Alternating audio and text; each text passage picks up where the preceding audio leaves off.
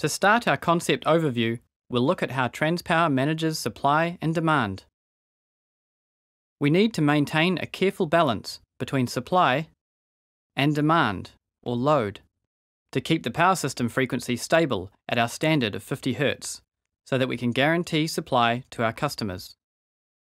If this careful balance is disrupted, for example, if there is a sudden loss of generation, the frequency starts dropping, threatening the security of our customers' power supply. In this situation, we have two options to restore the balance. We can either increase supply by adding generation, or we can decrease demand by removing the supply to some of our customers. This is called shedding load. If we cannot restore the balance, the frequency keeps dropping and the security of our New Zealand power system is compromised. At a certain frequency above or below 50 Hz, generators are designed to trip or disconnect from the grid. This is to protect them from damage. Trip frequencies are machine type specific.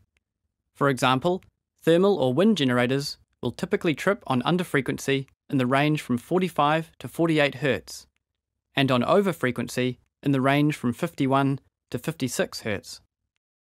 If the balance between generation and demand is not restored quickly, it may lead to a cascade failure and a total loss of power in one island, or a blackout situation. If this situation were to happen, the system operator would initiate the black start process and carefully coordinate restoration of power. It can take many hours to reconnect generators and customers to the grid.